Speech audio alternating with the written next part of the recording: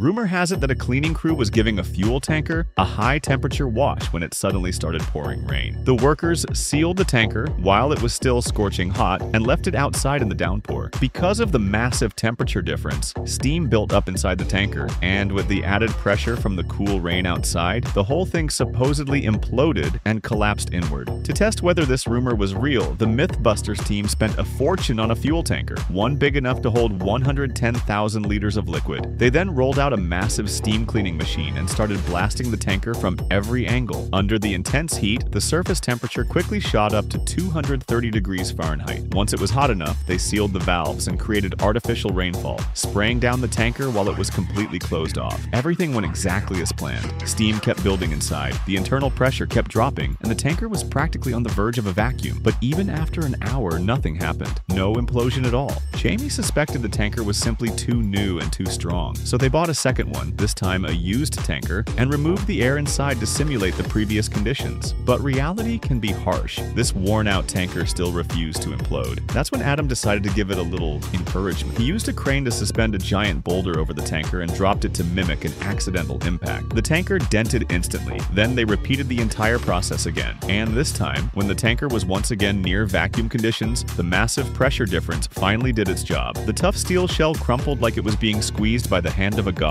and the dent caused by the boulder triggered a butterfly effect collapse. The scene was absolutely spectacular. So under normal conditions, fuel tankers are very safe. But if they're old, poorly maintained, or already damaged, the risk of implosion becomes much higher. This experiment was extremely dangerous. Do not try anything like this yourself.